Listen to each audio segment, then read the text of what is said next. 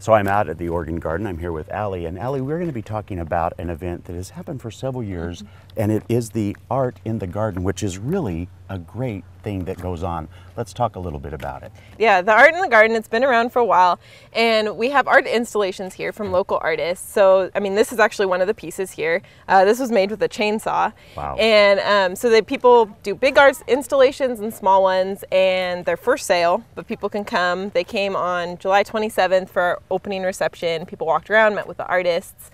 And they're kind of able to see, what people can do. Right, right. Well, and I have to say that I've been here during these times several times, and we filmed at it a lot, and I have great memories of things, and it's not just traditional like oil painting, stuff like that. This is really constructive art and made out of some glass, and I've seen statues made.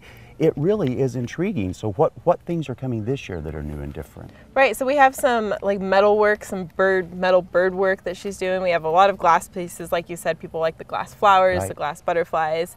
And then we have some big pieces that they really haven't told us what those are yet, so that's kind of exciting. Yeah. And then, some of the art will actually end up staying here. If it doesn't get sold, some of the artists donate it to the garden, and then it just becomes a permanent installation here. And then you also, though, have a wonderful event happening in the same time frame of movies, right? Right. So Movies in the Garden is super family friendly.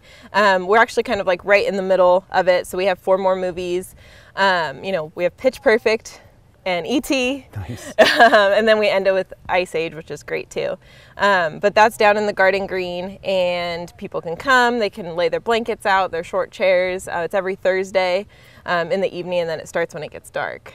So tell me again about the dates of the Art in the Garden, because it goes on for a long time. It's not just a week or two. Right. So the Art in the Garden's here all the time, and it goes through September 30th.